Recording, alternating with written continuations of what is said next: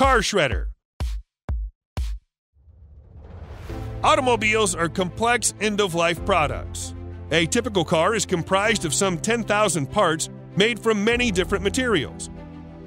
Cars at the end of their useful life are then broken down into bits for recycling. To get the job done, recyclers use car shredders. The equipment works just like a conventional paper shredder, but on a much larger scale. Some shredders require the cars to be crushed first, then fed into the machine. Others will swallow a car whole and turn it into pieces in minutes. The shredder blades are made of heavy-duty alloy steel to minimize wear and tear from constant usage and metal-to-metal friction. They're not sharp, but more like a crusher, comprised of a series of interlocking jaws to bite, squeeze, and tear large metals into chips. Another good thing about a car shredder is how the machine gives a large output in similar size with relatively low noise.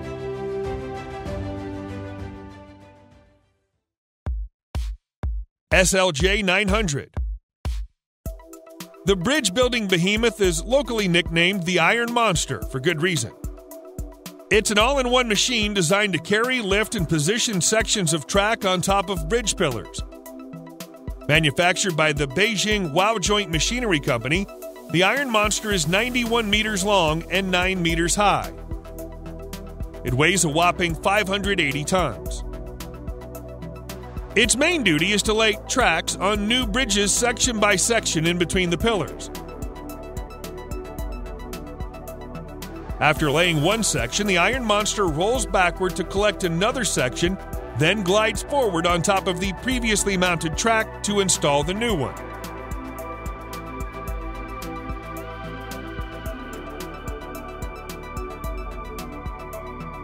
The SLJ 900 has 64 wheels. Each wheel can rotate not only forward and backward, but also sideways.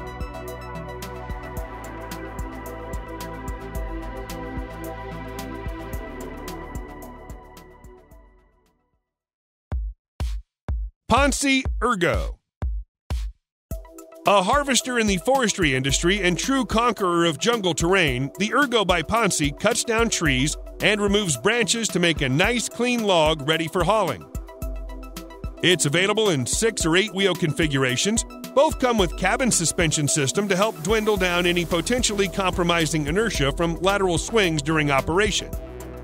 The 8 wheels version is more suitable for difficult job sites with steep slope and demanding terrain.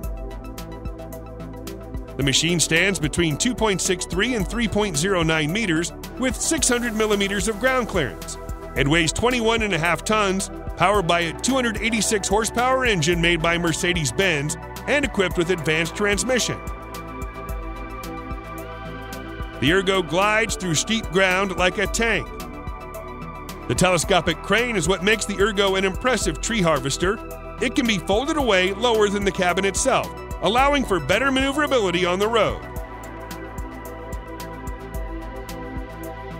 On the job site, the harvesting head can reach up to 11 meters, although the manufacturer offers shorter lengths as well.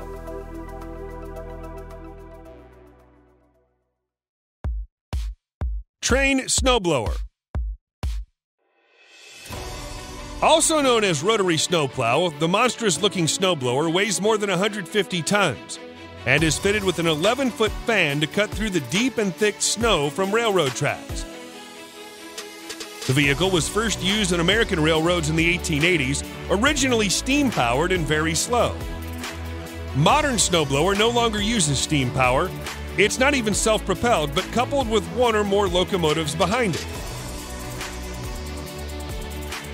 Think of the snowblower as a plow, but instead of using any kind of metal shovel attached to the nose, the snowblower, as the name suggests, blows the snow out of the way.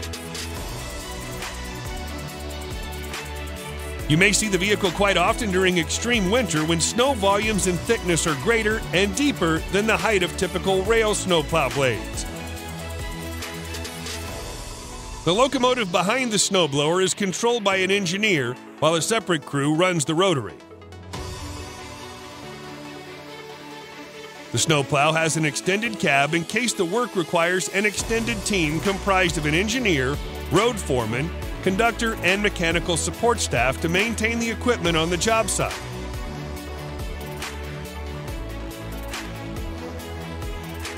When not in use, the rotary snowplow is stored in operative condition and can be ready to clear any track in a moment's notice.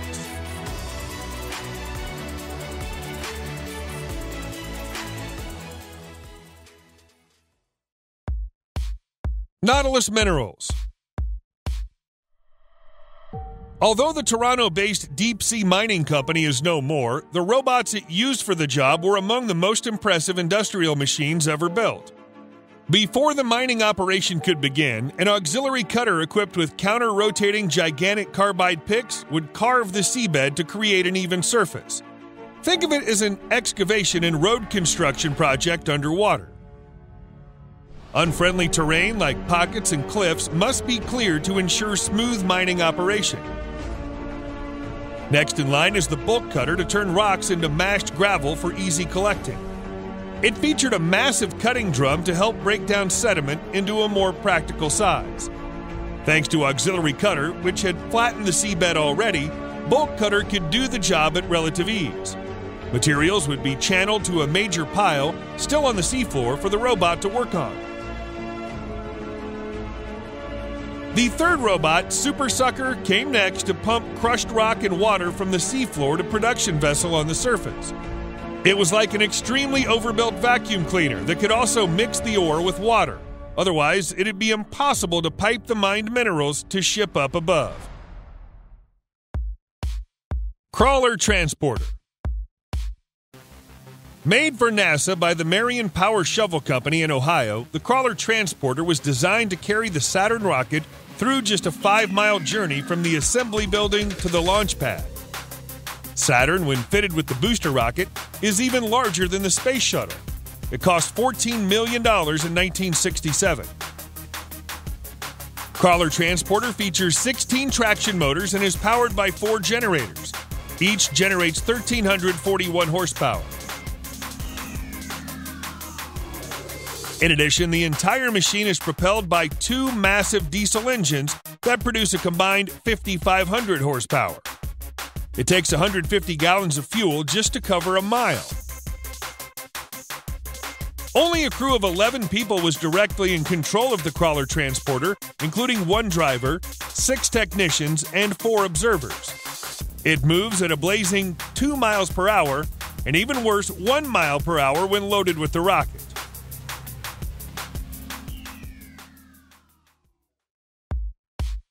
Fractum Breaker. Manufactured by Danish company Fractum, the breaker is the largest, most powerful hammer in the world, most commonly used in mining operations.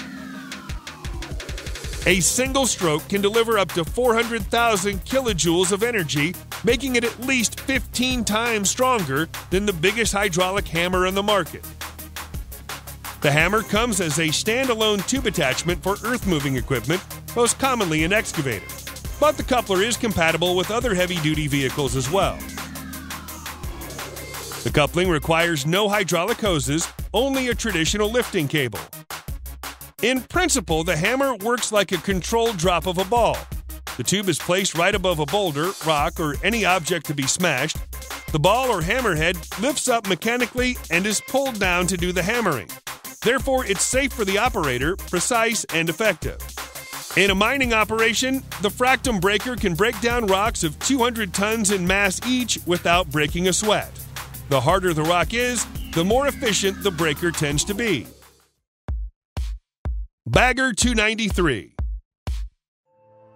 Manufactured by German-based industrial company Tackraft, the scary-looking excavator is called the Bagger 293. Unlike a typical digger, however, the Bagger is a gigantic bucket wheel machine capable of mining 220,000 tons of brown coal per day. It looks like the kind of heavy-duty equipment that the Terminator would use. It stands 94 meters high and weighs 15.6 tons. Bagger 293 is currently the heaviest and largest earth-moving equipment in the world. Despite the intimidating look, the operation is actually pretty simple. Strapped to the front of it are 18 massive buckets put together like a post-apocalyptic Ferris wheel. As the wheel rotates, each bucket scoops up 1,452 gallons of earth and dumps it onto a conveyor belt, which in many cases runs many miles long to the collection site. For the Bagger 293, a day of operation means moving 8.48 million cubic feet of soil, coal, or anything else that lies ahead of it, equal to about 96 Olympic-sized swimming pools.